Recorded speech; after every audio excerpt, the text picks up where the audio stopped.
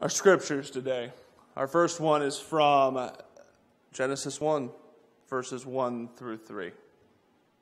In the beginning, when God created the heavens and the earth was a formless void, and darkness covered the face of the deep, while a wind from God swept over the face of the waters. Then God said, "Let there be light," and there was light. Our second scripture comes from the book of 1 John, the 3rd chapter, the 1st and 2nd verses. See what love the Father has given us, that we should be called children of God, and that is what we are. The reason the world does not know us is that it did not know Him. Beloved, we are God's children now. What we will be has not yet been revealed. What we do know is this: when He is revealed, we will be like Him, for we will see Him as He is. For our third reading, we'll turn to the Old Testament, the 124th Psalm. If it had not been the Lord who was on our side, let Israel now say, if it had not been the Lord who was on our side when our enemies attacked us, then they would have swallowed us up alive when their anger was kindled against us.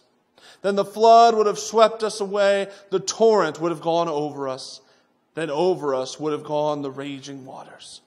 Blessed be the Lord, who has not given us as prey to their teeth. We have escaped like a bird from the snare of the fowlers. The snare is broken, and we have escaped. Our help is in the name of the Lord, who made heaven and earth. This is the word of the Lord. Thanks be to God. During my time here with you as pastor, we've spent a lot of time during our sermons and our services looking at what we are called to be as the church, and who we are called to be as disciples of Christ, and what that looks like in our life.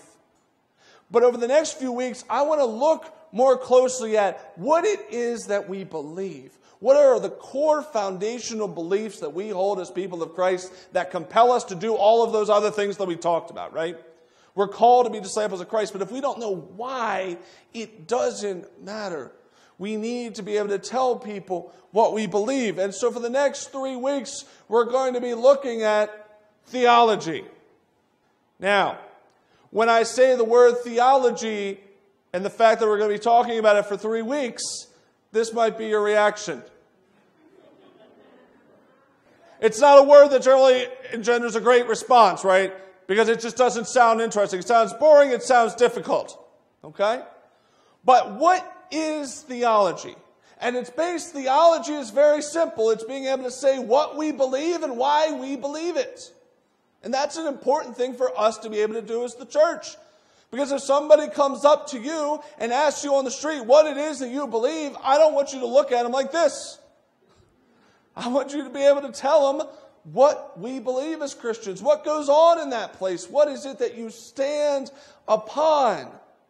And so for the next 3 weeks, we're going to be looking at our theology. And we're going to be doing it through the lens of the Trinity, God the Father, God the Son, and God the Holy Spirit. Today we're going to be looking at what it means to believe in God the Father. And this is an important conversation to have with theology, because all of our theology starts with Scripture. But the reality that we have is, as people, we can read Scripture and come up with different understandings, right? You can read a verse, 2 people, and have completely different takeaways from the Scripture that exists there. I'm going to bring this up from a couple years ago. This thing is simply called the dress. Those of you who are active on social media 2 years ago might remember that this was a thing. Now, what makes this interesting is that there are those of you who look at the screen and raise your hands if you see a blue dress with black lines on it. Okay. Raise your hand if you see a gold dress with white lines on it. Yeah. Now, I am a blue and black line person. Blue dress with black lines. I think if you look at this picture and you see a gold dress with white lines, you're some kind of crazy person. Because it's very obvious that that is a blue dress with black lines. Yep, and yet, Those of you who see a gold dress with white lines are looking at me and saying, Pastor, you're even crazier than I already thought you were, because that is obviously a gold dress with white lines. That's crazy, isn't it? That we can look through human eyes at this dress and see two completely different things. There's a whole lot of science. They've done far too much research about this, in my opinion. But there's a lot of things I don't understand. It'd be like Dwayne talking at the beginning of the service. I don't really know. All I know is we see different things, right? But I think it's an important way for us to understand. Sometimes Scripture can be like this, right? Two people can read Scripture and come away with a different understanding of that Scripture. So when we talk about creating theology, John Wesley talked about different things we need to bring into that conversation. He talked about bringing in our experience, right? We all experience God throughout our lives. That helps us to understand Scripture, the things that we go through. Reason, God gave us brains so that we could use them, even though we don't a lot of the times. We use our reason to help us understand Scripture and our tradition. How have the people who have come before us read the Scripture? How have they understood it as a church and as the United Methodist Church? And when we put those three things together with Scripture, we get theology out. In theological terms, they call this thing the Wesleyan quadrilateral. So there's your big seminary term for the day. And so we understand Scripture through that lens, and we interpret it. And so what we're going to talk today are what are some of the core theological beliefs that we come away with, that we all can agree upon as children of God. And the first one is where we started in Genesis. This idea that God the Father is the creator. That God has worked and God has created us.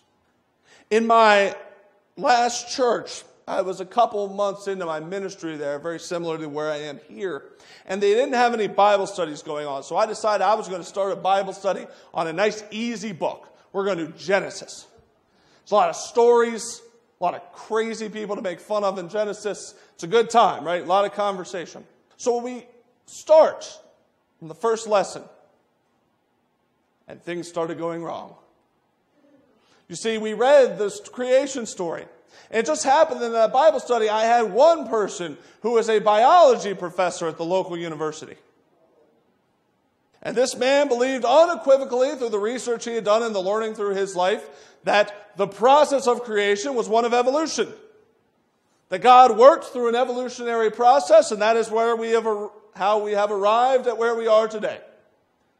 And then there was another woman in our class who was raised in a very different way and had a very different set of beliefs. And she believed, similarly, unequivocally, that creation was done in 6 24-hour periods, and that was it. That's what the Bible says, and if you question it, you are completely wrong. And I don't want to talk to you anymore. I had these two people in a Bible study, and they started going at it. And I got really concerned. Because I thought someone was going to kill the other person.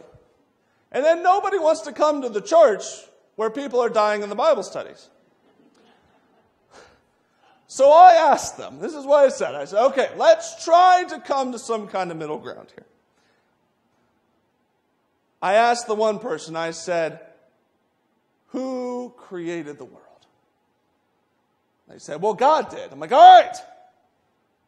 And I turned to the other one. I said, who created the world? God did. I'm like, all right.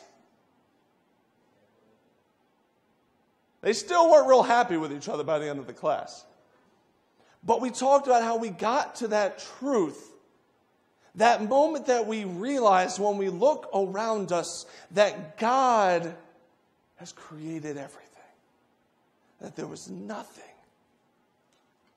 and then God made something in each and every one of us.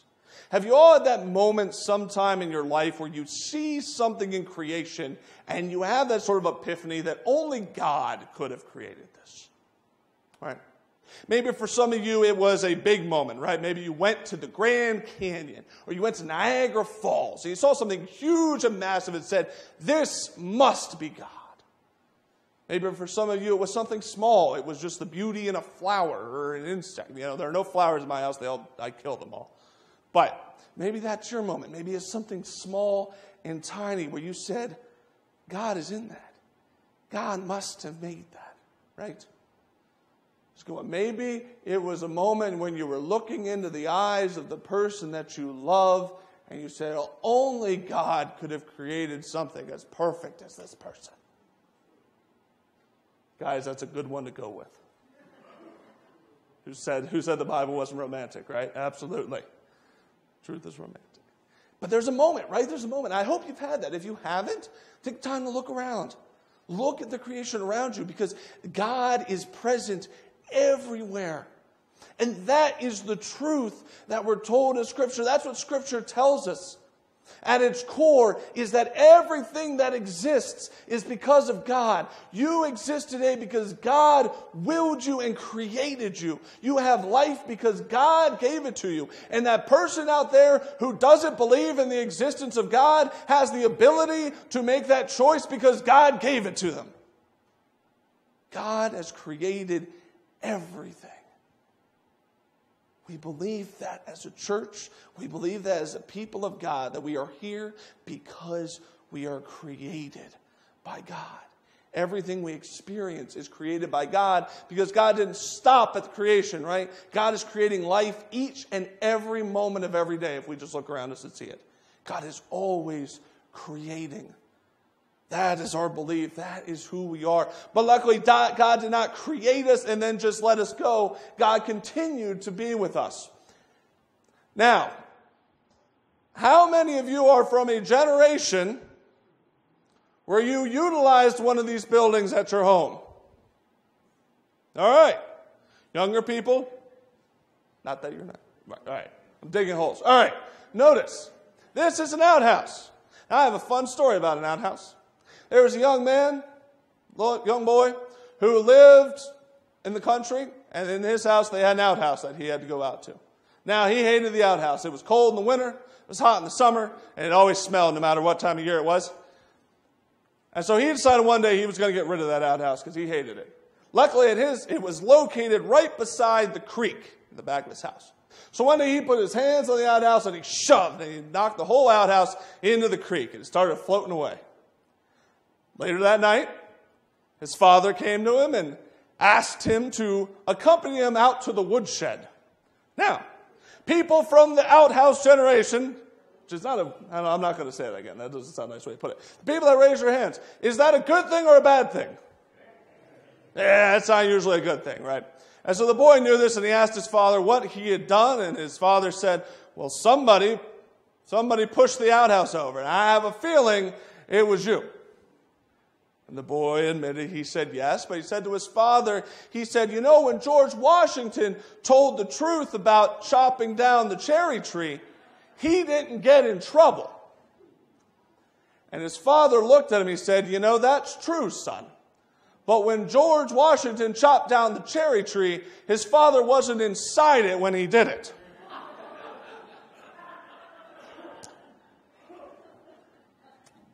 I tell that story not just to be gross. I tell that story because I think it shows us something that we see in Scripture about what our relationship with God the Father is. We read in 1 John here where it says that we are children of God. And that's why we use this understanding of God as our Father. Now, we all didn't have the same relationships growing up with our fathers, right? Some people don't even have relationships with their fathers, or some people didn't have the relationship that God would want us to have. But when we say God the Father, we talk about that relationship as it should be. One of love, one of correction when necessary. And the story we told, obviously the boy is about to serve some consequences for what he did. In the same way, when we read Scripture, we are children of God, but God is just, right? And there are consequences to our actions. Because again, we're very much like the boy that pushed over the outhouse, right? God did all this wonderful stuff for us, created the world, gave us all those things we just talked about. And Adam and Eve went and did what? Screwed it up. They pushed the outhouse over with God in it. And then we continue to do that, right? We continue to turn from God. We continue to make mistakes. And there are consequences to that, right? Scripture tells us that the wages of sin is what? Death, right? But luckily, God offers us salvation through Jesus Christ. God offers us forgiveness, right? There's a way forth from that. And that's what we see in this story. Just as the Father is going to do some sort of discipline on the Son, we assume that the Son is going to return from the woodshed. That he's still going to be the Son afterwards. In the same way, even though we make mistakes, even though we turn, we are always children of God. God continues to love us in a way that goes beyond our understanding, goes beyond our imagining, goes beyond anything that we can comprehend. And that is at the core of our beliefs, that we are children of God, and that God loves us and cherishes us. And while God is just, his love burns beyond that, goes beyond the punishment. And that is how we have Jesus. That is why we were offered salvation through Christ. And the final point that we learn in these scriptures about God the Father is that God is our refuge. Earlier this summer, there was a moment where my children were all outside playing and they found a caterpillar. It was one of those fuzzy ones. And Joanna, my oldest, decided it was going to be her job to defend the caterpillar at all cost. Right? So every time one of her sisters came rolling up on a tricycle, she'd block them out around the caterpillar, right? When the caterpillar was going somewhere it shouldn't, she'd get a little leaf and she'd guide it the way it was supposed to go to keep it away from danger. She did this for a half an hour of just watching after this caterpillar. And then a fateful moment happened. And then all of a sudden, Heather called from inside and said, "It's time for lunch." And Joanna, in her excitement to go get her sandwich, stepped, and the caterpillar was no more. And Joanna freaked out for like a half hour over this. All right, she lost it because this thing that she had spent all this time protecting and being there for was now just sort of a smear on our sidewalk. Now, I am here to tell you the wonderful truth about Scripture is that in one way, God is very much like my young daughter. I'm also here to tell you the wonderful truth that in one very special way, God is not at all like my daughter. Right? And that's what we see in Scripture when we read the Psalms here in 124 and in so many other Psalms, and we see this theme repeated throughout Scripture, is that God is our refuge and that God is our strength. Right? God is watching over us, loving us, caring for us. And we believe that, right? God didn't just start the world and then let it go and just see what happened. God is active and God is at work. That's why we come here and we have our prayer time. Because we believe that God has the ability and does heal people. That God does answer prayer. God is my daughter that is protecting us from the things of this world. Who is guiding us where we need to go. But the wonderful truth about Scripture is that God will not step on us and squish us. But rather, God will defend us from the things of this world if we place our trust in God. That God is active. God isn't just sitting up there waiting until we get there. God is here in this place, living in our hearts and within us. That is what it means to have God the Father. God the Father gave us life. God the Father has claimed us as His own.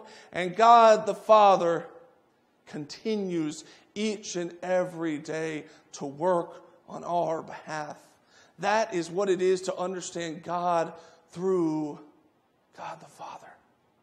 And we're going to talk as we go forth in the next couple of weeks about Jesus. We're going to talk about the Holy Spirit. And of course, we celebrate the Trinity, God 3 in 1, which is an incredibly hard concept to teach. Right, Daryl? You echo that as a pastor? Right. It's a hard concept to teach. You ever try to teach it to children, it's real tough. And it's a mystery that we'll never fully understand, but it's amazing nonetheless that God can be there in so many ways and means so much to us. And so go forth this day knowing that God has given you the gift of life and the gift of the world in which you live. Go forth knowing that you are a child of God because God has claimed you as one. And go forth knowing that God is watching over you, that God is defending you, that God is with you. And go forth living your life with that kind of joy, so that the people who don't have someone watching out for them, that haven't realized the love that God wants to pour out upon them, would see it through you and within you and come to that knowledge, so that if they ask you, what is it that you believe that makes you so darn happy all the time, you can tell them, I have God who has created you and has created all of us with me, living within me, and watching over. That's what I believe. Would you bow your heads? Lord, I thank you for each and every person gathered here. I thank you for how you have worked in their hearts and are continuing to do so. Lord, give us that strength and that joy that comes with the knowledge that you are with us. Lord, don't let us go out into the world scared, afraid, worried, but Lord, feeling powerful and mighty, for you are with us. We thank you, Father, Son, and Holy Spirit. Lord, we pray that you would be at work in our hearts. Help our faith to grow. Help us to change lives. We pray all this in your holy name. Amen.